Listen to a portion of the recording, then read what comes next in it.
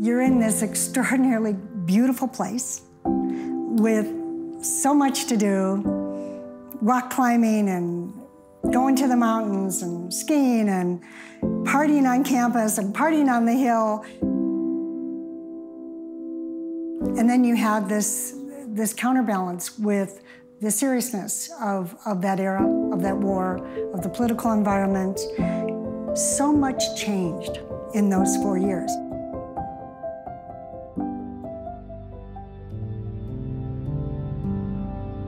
The campus culture from '67 to '71 was wonderful, in my opinion. It was college, it was all of the good things, but there was an overview of the Vietnam War that had a lot of impact on how people felt. The Vietnam War was ever present. We were conscious of it because either our friends from high school were in Vietnam at the time.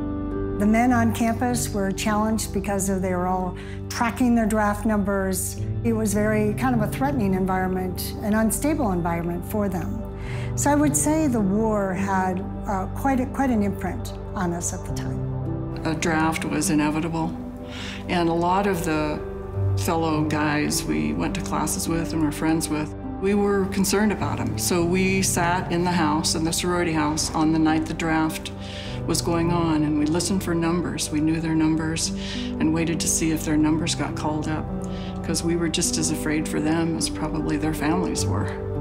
Energy on campus was really dynamic. There were strong factions, but loose boundaries, and it wasn't unusual for ROTC students and hippies to be attending to the same issues on the same side and then be at odds the following day on a different issue. I was writing back and forth to a Vietnam soldier during my junior year of college, ended up marrying the guy. But it gave me an inside take on what was happening over there. And then I could kind of compare it to what I was hearing over here from other people. I remember meeting boys on the hill or at the restaurants who had just come home from Vietnam, and them talking about trying to integrate back into if they should go to college or if they should get a job, and just the silence that was in them regarding their experience. And then I would try to find out, oh, what was it like? And I'm all, you know, bubbly and positive, and oh, that sounds exciting. It's like so stupid for the times, you know, not being aware of the damage that had been done and just think of it as an experience, and just remembering the pain and the silence that surrounded them, and the fear of what do I do now, and am I being judged for being there when everyone's against it. Well, I remember quite clearly the moratorium against the war, which included a candlelight march around most of the perimeter of the campus, and there's even some shots existing of the procession going down the sidewalk on Broadway. I think the hippie movement influenced me because I felt they were courageous to take on that lifestyle. It was a kind of a thing to go to San Francisco, to Berkeley. I had friends who did that, and then they came back and I'd see them on the hill, and I thought, gosh, you know, I just don't have the courage to do that. So much happened in that short period of time that all of a sudden, out with the skirts, and we have the bell bottoms on and the long shirts and the long hair, and I wasn't a hippie, but we certainly were part of the vibe. It was part of, we were reacting to so much that was going on in this nation because we weren't conventional anymore. We had the liberty to adopt these new concepts and these new identities and really start thinking for ourselves. Well, the hippie culture to me was also a freedom culture, and it was a very important time for women, for us. Just power that was coming to women that had not existed prior to that. So many of our men were gone in the Vietnam War that it put women in leadership roles.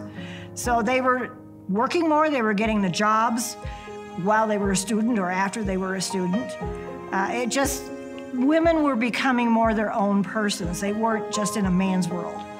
Well, the empowerment of women was, I think, just developing, and I was just developing. I was an 18-year-old. I was away from home for the first time. So I think it was a gradual learning of, wow, listen to what they're talking about. Listen to what these women are saying and what they were saying that we could be and what we could do. And it changed a lot of people, and it changed relationships with people. You know, your relationships with boyfriends and husbands and how you were gonna run your home and things like that. I think the world events that were happening when I was in school in the late 60s felt just as traumatic as those that are happening now. The riots were so frightening. The war was so frightening. And yet, being on campus did feel like a safe place, both to discuss those issues and just to live. When I was on campus, having come from a small town, it was such a lively, energetic, and international experience to come to CU. It was just very interesting to see people from so many states with so many different attitudes. And they would be speaking at the fountain and expressing their views openly. Nothing of that had I ever seen before. So I came out to see you from Maryland, and so I was a long way from home, didn't really have anybody else out here that I knew, so got to know a lot of people. But it was always fun to go back and tell my friends back there, wow, you should see Boulder. First time I came in as a freshman with my parents who were ready to unload me here, I was a little overwhelmed. There's so much here. What am I gonna do? What am I gonna have time to do? You know, how's it gonna be going to school here? Things were just popping off in my head. And you have these little orientation groups and you immediately meet some of the kids, and then it was like, off to the hill, off to the sink. We have to find out what this is all about. So. I was a cheerleader through high school, and I thought, well, of course I'd like to try out for cheerleading at CU, and I made it. We have these big, bulky, gold and white sweaters, little short skirts, and cowboy hats. It was a lot of fun. So I came to CU because it was a big school, and I wanted athletics, and I wanted lots of options for majors and things like that, and I was so excited to be a fan of the football and basketball teams, and loved it. The basketball team was playing in the field house, so we were very close. It was a very intimate setting. It was wonderful, and Cliff Mealy was the star. And then football, we had many good players. Cliff Branch stands out as one of my favorites, running up the sideline and scoring for us. You know, I think at the time, the school spirit was pretty extraordinary. We had a great football team, and of course, all the traditions around homecoming. You'd get these beautiful mum corsages and go to all the events, and it was really quite something. And then being on the cheerleading squad, you could be part of the energy and the excitement of the day and be driving that, and you'd have Ralphie on the field, and you have the pom-pom girls. So I think it was fantastic. Living in Farrand Hall as a freshman, one of my fondest memories was listening to the marching band practice always for about an hour or so before the football games on every Saturday. I remember the football games were just full of pure enthusiasm and cheering. There was nothing but just love for the Buffaloes. Always loved driving into Boulder and seeing the campus. That architecture and those red tile rooftops they're just part of it, and you can't ignore it. The biggest difference, I think, physically in CU is the size of the campus, the density of the campus, the investment, which is, you know, we should be proud that the university has been able to build extraordinary facilities. But they were simpler back then, and we had that beautiful context of the red sandstone buildings. which the architecture has been retained. I think giving the campus the same identity, but it's just more dense. You see the aerial photo of this area. This is the heart of the campus. That line from the auditorium through the old main to the most modern building at the time. It's been fun watching the campus change over the years. It stays so much the same, and yet it feels like there's a tree missing from right over here. Giant oak tree. See the little depression there? Right, not too far from the sidewalk?